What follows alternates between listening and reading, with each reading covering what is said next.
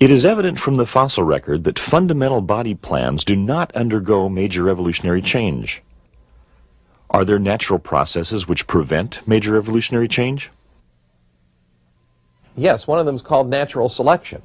You see, in fact, natural selection is what prevents gradual step-by-step change from occurring. It's a conservative force that promotes the stasis that you actually see in the fossil record and in the evidence.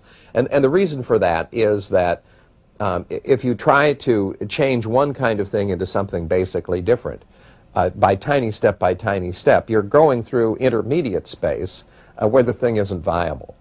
You can imagine this in the sense of, suppose that you got a set of mutations which in themselves might be capable of turning a mouse into a whale. That's essentially what is deemed to have happened, according to the Darwinian theory. Not literally, because it's not literally a mouse, but something like that, a tiny four-legged creature, must have changed step by tiny step into a whale. But if you imagine that starting to happen, it's counterfactual because you have to imagine the mutations coming and there's no evidence that they exist. You can see that somewhere there as the mouse started to develop flippers and a big tail and a gear for breathing underwater, it had become awfully unsatisfactory as a mouse and helpless, and it would get eaten or would be unable to survive. So natural selection would weed it out. Now that's simply a gross example of something that's true in more subtle ways.